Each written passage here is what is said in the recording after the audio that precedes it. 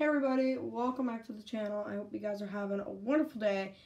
Today everybody, we are going to be going over the Peterbilt 351 daytime cab. This is the German beer company that I found, and it was a gift from one of you guys, for instance. So thanks to one of you guys who sent me this. I really appreciate it. I might be selling this on eBay, so go check it out. I'll be selling this on eBay for like, I don't know, 70 bucks, 60 bucks roughly. So let me let know in the comments. But if we can hit at least 3 to 2 likes, I'll probably continue the series, because so far we're not doing very well. Which I want to continue the series because I love going over all my collector items that I have. I'm only doing, first gear and DCP and all that. It's very expensive. I just want you guys to know that I spend all my money on this channel for you guys, and I want to grow. I want to hit, like, by the end of the year, I want to hit like 20 subs. So I just want to let you know this is a very expensive item that I found on eBay. So I'll be probably selling this.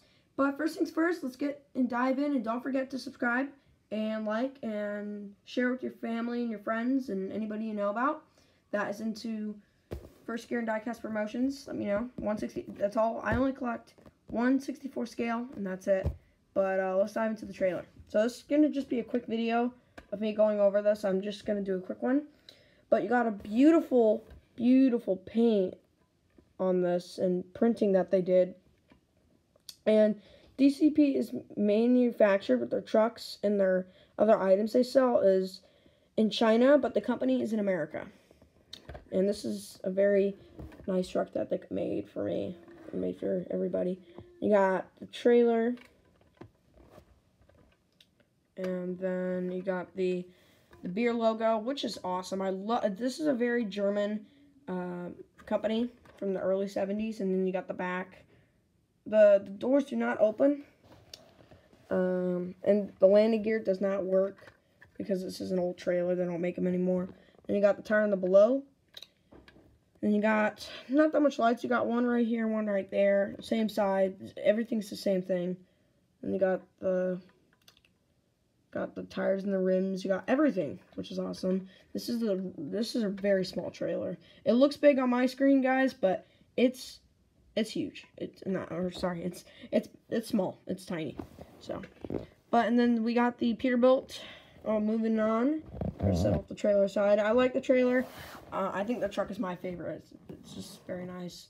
So this is the Peterbilt 351. Got a beautiful logo. If I can focus. Yeah, there you go. You got the Peterbilt logo, the lights, the grill, the front bumper. You got the horn, and you got the stack, and you got the gooseneck. Oh, not the gooseneck. I'm so used to saying gooseneck.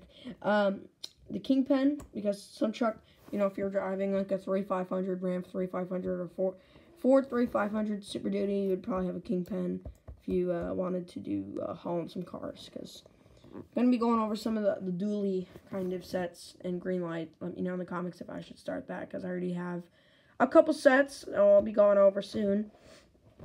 So yeah, and then you got the mud flaps, and you got the back, so when you're going back and turning back, and you have a load, and you're transporting beer, you go into your loading dock, and